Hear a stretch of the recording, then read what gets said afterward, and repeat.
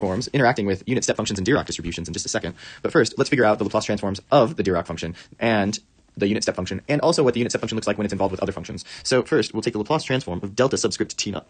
Right? That means I'm going to perform an integral from 0 to infinity of this delta subscript t naught of t, e to the negative st dt.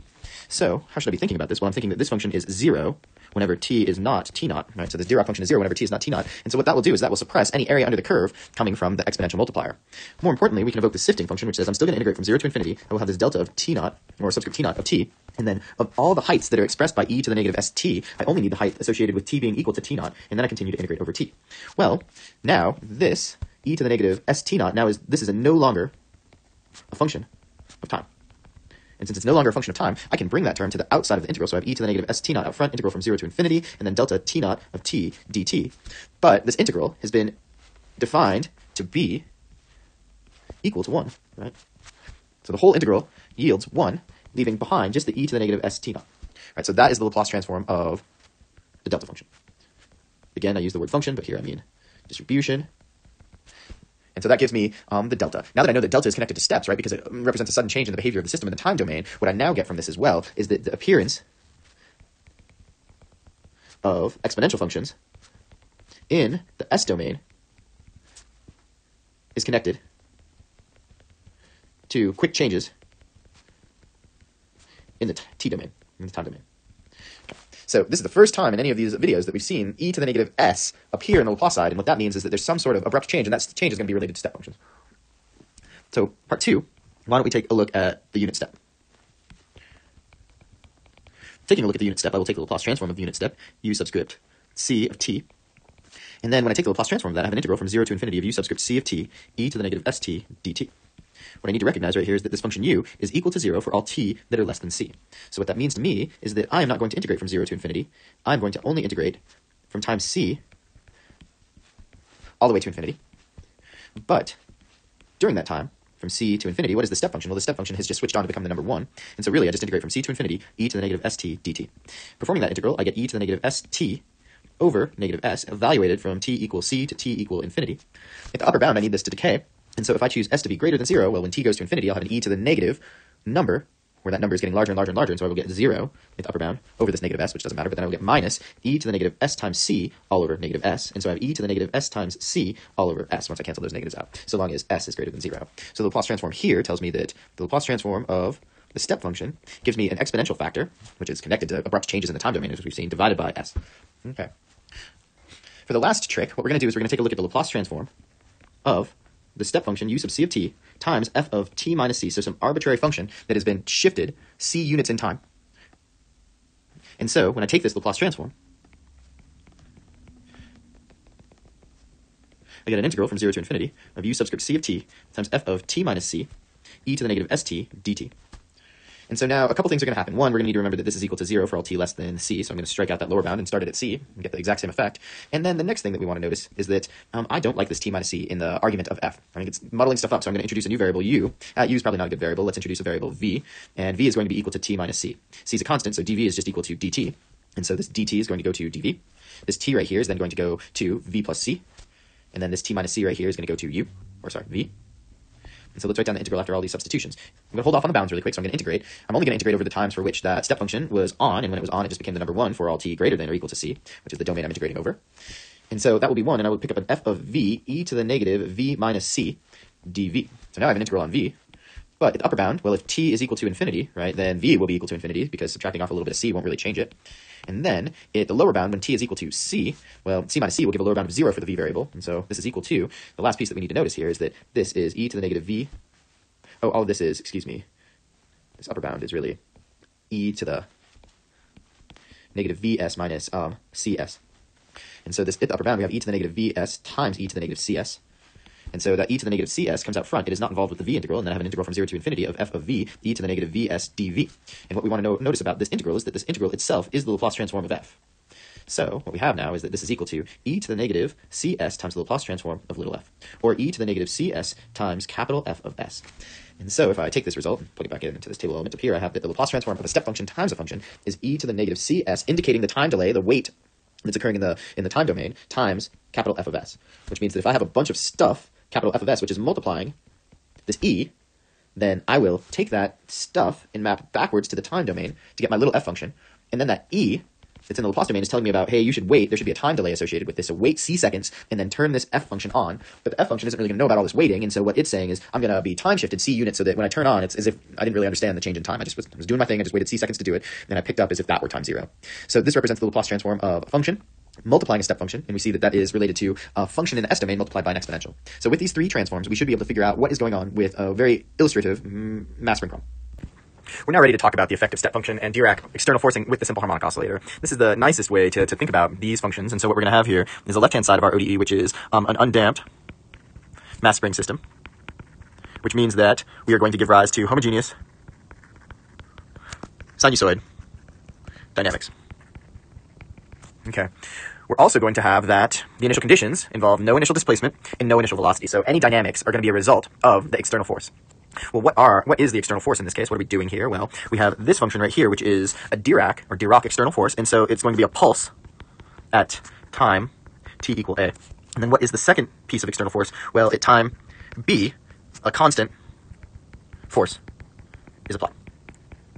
What that means to us is that the system will not be moving up until time a, where you will hit it with a hammer, boom, then movement will start. What sort of movement? Movement, well, you'll see sine cosine dynamics as a consequence. And then at time b, and a is less than b, so a precedes b, so I hit it with a hammer, and then at time b, a good way to think about this, although it's not technically correct because the inertial force changes a bit, but you can think about the mass spring system taking on an extra load. So maybe you put like a mass on it at time b, and that mass is responsible for the new force. That's not entirely right because that mass will change the overall mass of the system. So another way to think about it is that you're always just pulling down with a little bit more force. So what should happen then is that since you're pulling down with a little bit more force, you'll still see the sine cosine dynamics that are described, but this will just, or the step function turning on this extra external force will cause a change in displacement of the oscillation. So we'll continue oscillating just around a new equilibrium point.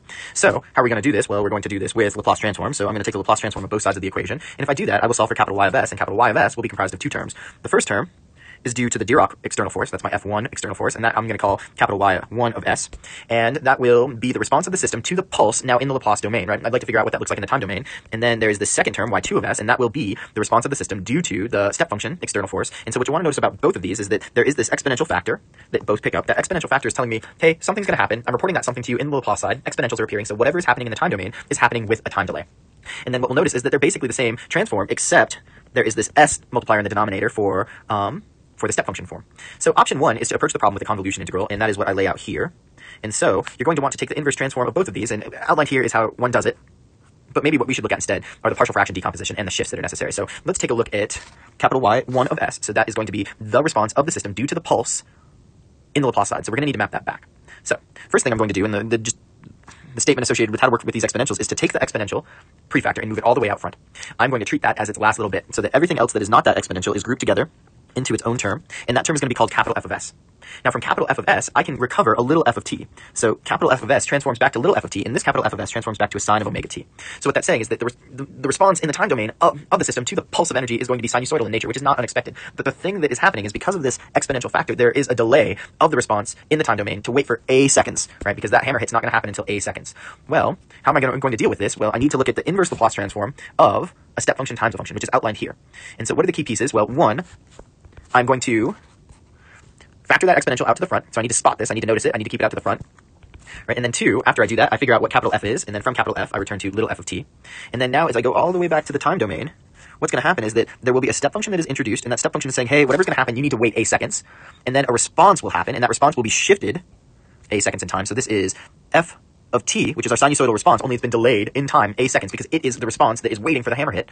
And so now, if I figure out little y1, I'm going to take the inverse transform of capital Y1, taking the inverse transform of capital Y1, all these constants get factored out to the front, and now I'm taking the inverse transform of this exponential times all this other razzmatazz. Well, that exponential gets factored out front, and then from all this razzmatazz, I figure out f of t is equal to the sine of omega t. And so, upon transforming back, right, I get that there's a time delay given by the step function, and then I get that the sinusoid is going to kick on when that step function decides to kick on. It's just shifted to wait for that moment in time where the hammer hit happens. Okay, so that's how I get the response of the system to the Dirac pulse. What I need now is the second term, which is the response of the system due to the step function. We play the same game. We bring the exponential out front.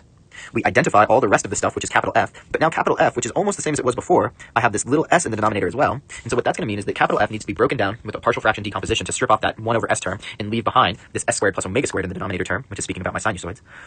Applying partial fraction decomposition and finding my a's, b's, and c's by equating like coefficients, I then get the capital F of s breaks down into 1 over s minus s times s squared or I mean divided by s squared plus omega squared. So now if I take the inverse transform to figure out capital or little y2, I have two terms to deal with. The first is taking the inverse transform of the exponential, e to the negative bs divided by s, and that leads to u subscript b of t, which is our step function.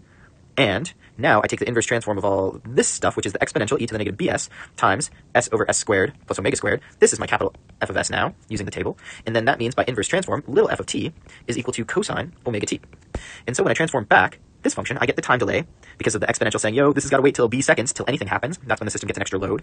And then the cosine function is the response to that external force that turns on at b seconds. Only I'm going to tell that cosine to shift b seconds to the right in time, so b seconds forward in time. It's going to shift over there and wait for that change to happen. And what I'll notice then finally is that both share a step function, and I'll factor that out so that now this term right here has a new max at t equal b, let's say, which is at cosine, now becomes cosine of 0, which is 1, and so I get a 1 minus 1, so that's at 0, and then I get a new min at t equal, let's see, it goes all the way down to negative 1, so that would be at t equal, I don't know, let's see, we would have to set omega times t minus b equal to pi.